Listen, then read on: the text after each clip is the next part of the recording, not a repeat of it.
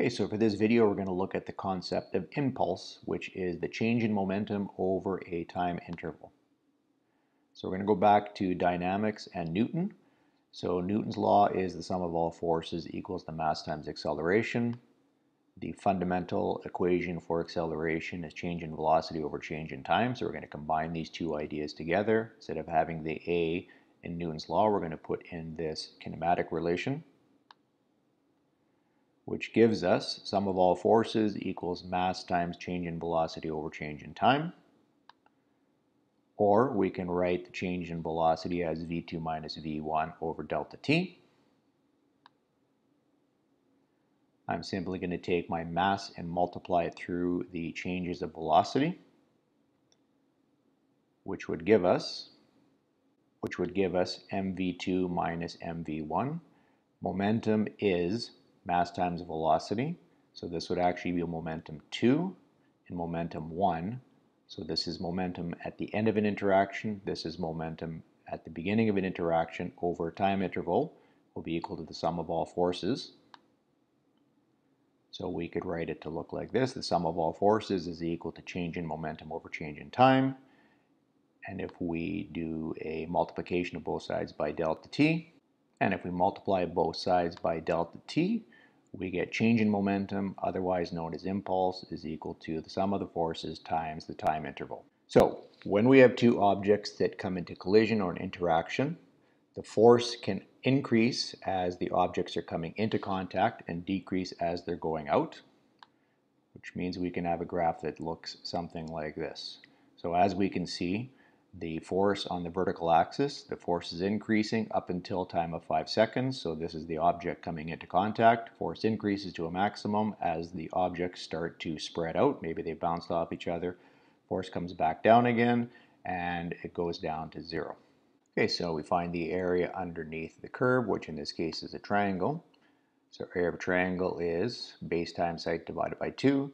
The base is 10 seconds, the height is 5 newtons divided by 2, giving us 25, and the units are Newton seconds. And as we said earlier, that the area under the curve is the impulse. So our impulse is 25 Newton seconds. As this tennis ball comes down and makes contact, the forces between it and the tabletop are changing as it goes in and coming back out again in a non-linear fashion. So when objects actually come into contact, the graph of the force versus time will not be a linear shape. It will not be a triangle. It'll end up looking more like this. So as the objects come into contact, there is a steep increase in the force till you reach the peak, and then there's a drop off. It will be symmetrical, and what I'm going to do is put in a couple of construction lines just to show the symmetry of it. Okay, so what I've done is thrown in a couple of these dotted lines. There is this bisector which goes down, and it happens to be at the midpoint time. There is a line halfway at the 400. The maximum looks like it's close to 800. So what we want to be able to do is find the area under this curve, but it is a bit of an odd shape. So unless we're going to use calculus, we'll have to use a little bit of geometry. Okay, so we need to find the area underneath this curve. It is this bit of an odd shape. So what I've done is taken the top half of the curve and made a tracing.